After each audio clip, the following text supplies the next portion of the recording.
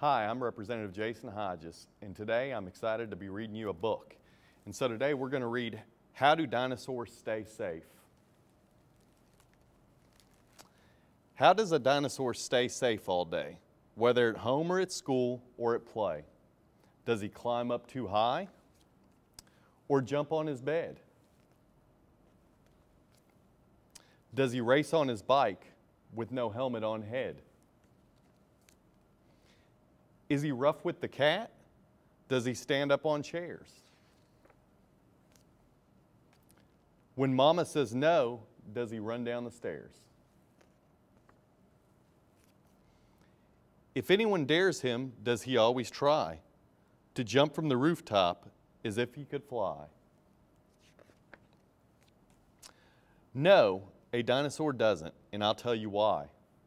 When crossing the street, he holds Mama's hand tight, and he's ever so watchful to cross with the light. He's careful with forks, knives, and spoons when he eats. He never goes off with the strangers he meets.